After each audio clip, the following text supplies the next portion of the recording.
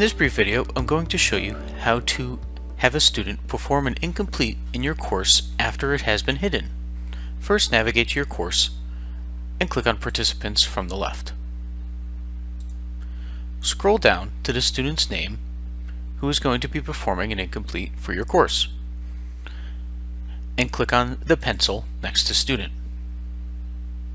Next, you can start typing the word incomplete.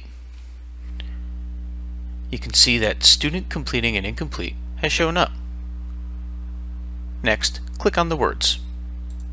It will add them as a box above.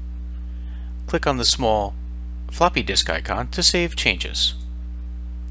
Now this student has an additional role other than just student in your course, and this enables a student to view the course while they are hidden and complete the work necessary.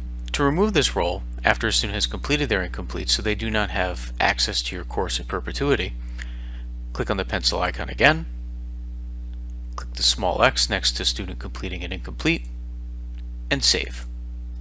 And then they will have no access to your course, as is typical. Thank you for watching.